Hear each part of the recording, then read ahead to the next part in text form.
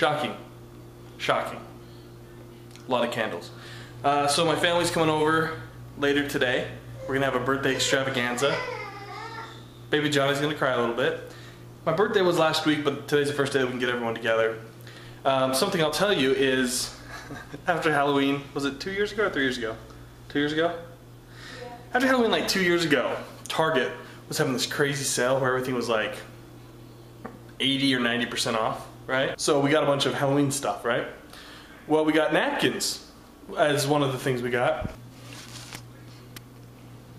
So like every event that we've had since then, or get together or party or whatever, we've had Halloween napkins. Cause we've got like stacks and stacks of Halloween napkins, but they were like, I don't even remember.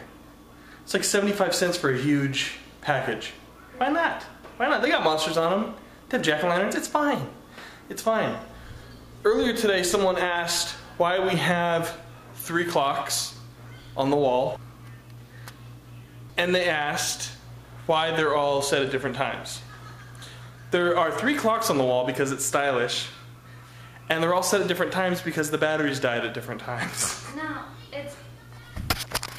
it's because they're all set for different times when the apocalypse may occur, and I want to be right. This way I've got 3 chances. That clock doesn't work either, so I've got 4 chances. You can believe that, or you can believe that all the batteries died at different times. No. We need to put batteries in them though. No. But they're on the wall because it's just fancy, I guess. Martha Stewart? Dr. Phil? Your mom. Oh, my mom does that too. Yeah. I've seen a lot of people with it. Cool people. Ready, set. Happy birthday!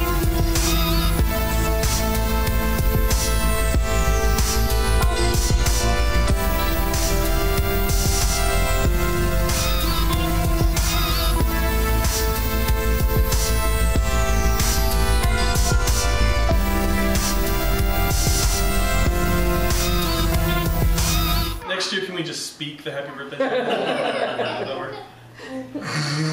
Wow. That's so sick.